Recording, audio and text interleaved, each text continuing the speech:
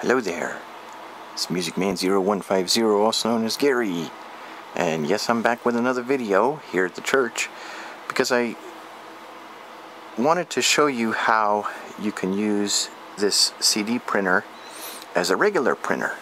So I thought before I left here, I'd give you a little demonstration on that. So I got the CDs all completed, and now what I'm going to do is show you how you can change over the printer from a CD printer to a regular printer. First thing we need to do is remove this tray, and as you can see, this is the big CD tray that the CDs normally go on. So we're just going to lay that right there, and here's some paper, and we put the paper in back here.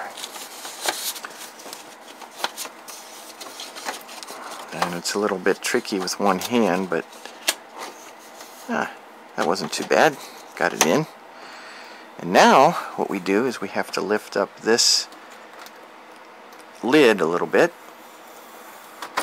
close the front, lower the lid, and now it's a standard printer. And the other thing I'm going to do too is pull this tray out so that when the paper comes out, it's not going to fall on the floor. That should be good enough. Now I have this little memo that I wrote, and all I'm going to do is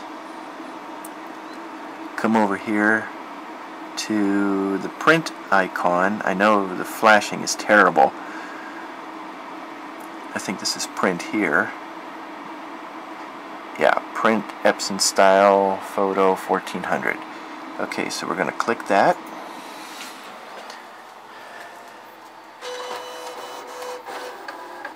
And now you'll see the paper come out.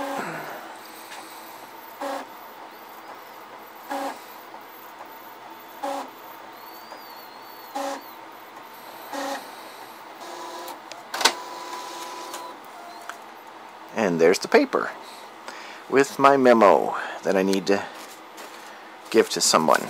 So that's just a little demonstration there on how to use a CD printer as a regular printer. And if you have one like that, you certainly don't need a second printer, unless of course you want to use one for final copies and then one just for draft copies. So that just gives you a little demonstration on that. And then when we're done, we usually fold this up, fold that up, and that keeps the dust out. And that's all there is to it. And in case you're interested in seeing an overview of the layout of the little workstation, this is it right here. Down there on the bottom we have the computer. There's a couple speakers. There's even a reel-to-reel tape machine, because sometimes we need to convert tapes over to CDs, but with this computer we can't do that with. So I'm not sure what's going to happen with that reel-to-reel unit. Then up here is the main computer screen and the duplicator. And there's the printer and some extra boxes. And then on the top there's more boxes with all kinds of stuff. I don't know what's going to happen with all that either. So anyway, that's the little workstation for duplicating and printing. And you can almost set up something like this similar in your own home. If you're one that likes to, print labels or even make backup copies of your own collection. And it's also good to do that anyway, because then your original CDs stay preserved. Like if you keep CDs in the car, it's better to actually put a copy in your car rather than the original. because you never know what can happen with the climate change, and also the you know, the not only the climate change, but you know, if it gets dropped or something like that. And then this here is just another overview of the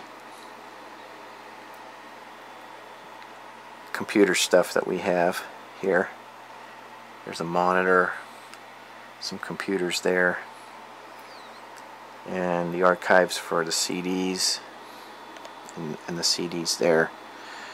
So that just gives you a little idea on the layout that we have here. So that basically ends this video, and want to thank you again for watching, and hope you have a great day, and more videos will be coming.